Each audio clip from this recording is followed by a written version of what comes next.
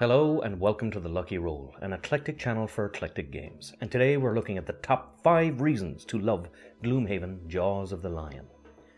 Number 1. The price. For what is essentially a standalone expansion, you get an awful lot of value for your money.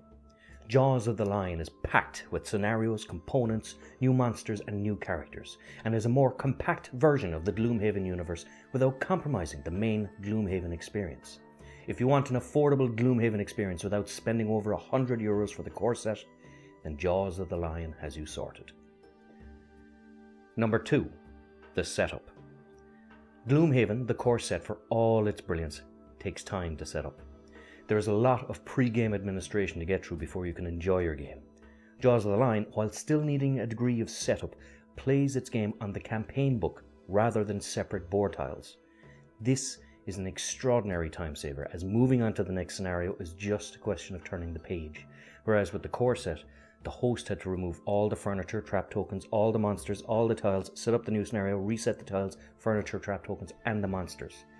Gloomhaven, Jaws of the Lion, skips 2 of those steps, and it allows you to easily squeeze in that extra dungeon if you're having a good solid gaming session with your friends.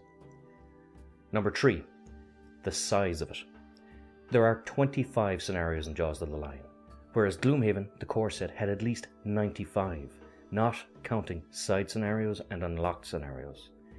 Gloomhaven, the core set, is a behemoth, and whilst that is one of its main selling points, it's a game that will demand a massive amount of your game night time if you want to enjoy the full product.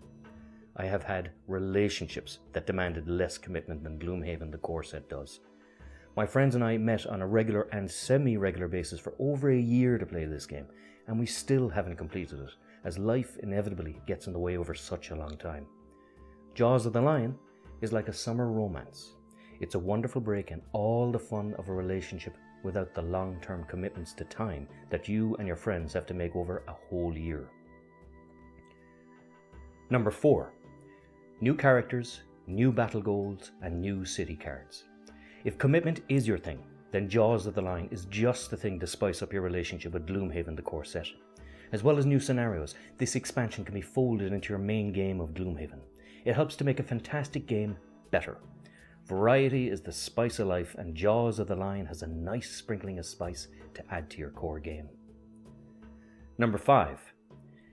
It's our competition game for this month. If you hit that magic subscribe button before November 13th, 2020 and comment "Count me in" on our competition video, you could win a copy of your very own no matter where in the world you are.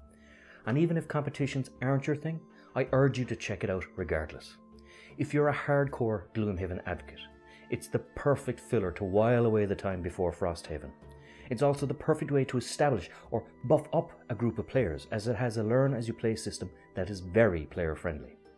Life being life, people move on, and if you want to replace players or even give more of your friends the authentic Gloomhaven experience, this is a great way to do it that isn't overwhelming to new players. If Gloomhaven is something that you'd like to try before you commit, then this is the perfect, cost-effective way to try the experience before dropping more cash on the bigger and more demanding core sets. Until next time, this is Sean from The Lucky Roll. If you enjoyed this video, please like, subscribe, all that good YouTube stuff, and until next time, good luck and God bless.